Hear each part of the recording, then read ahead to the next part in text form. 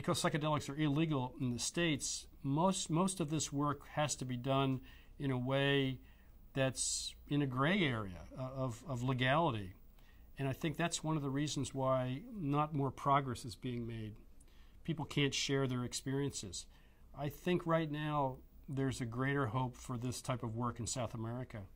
There's a number of new religions in South America. The UDV and the Santo Daime religions in South America are an example of new religions that have different psychedelics as a sacrament. I think the same thing could happen in this country as well.